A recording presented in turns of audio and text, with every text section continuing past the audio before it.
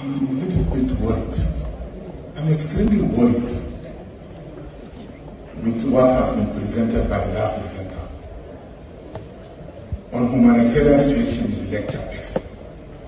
All the information that you give us are not correct.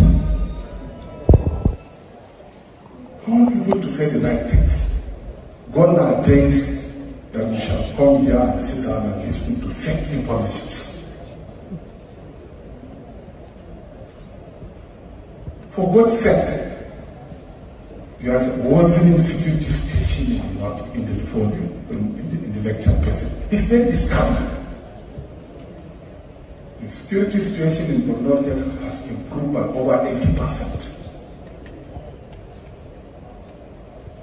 Here is the multinational joint task force commander. Between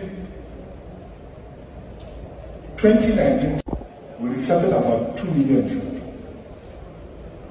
We opened up all roads in Borno State. We resettled many communities. We have increased access for farmers. Areas under cultivations has been increased by over 400.